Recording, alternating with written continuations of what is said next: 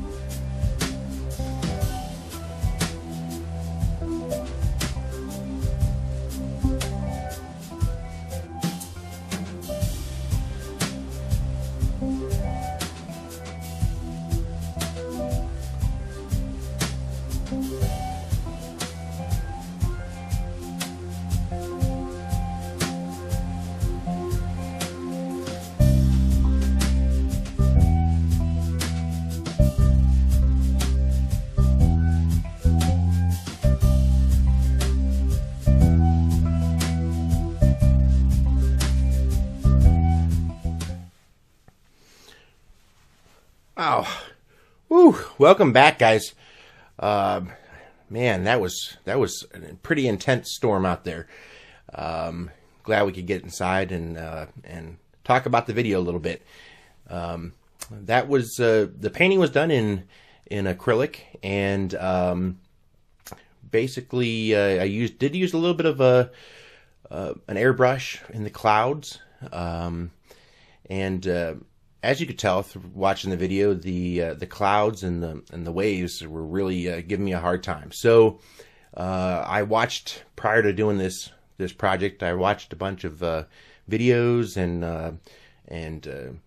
the YouTube artists and how they did waves and clouds, and I tried to do that the same thing for the waves, and really ran into a lot of problems. So wasn't happy with it, and the nice thing about acrylics is I went back over it and did it again, and basically you could see how I just used my own techniques and pretty much comparing to the picture, and I'll show you the picture here that I was going off of, and basically just doing the same thing that I saw on the picture. I kind of just tried to paint the same thing myself, and it turned out pretty decent. So I'm pretty happy with it.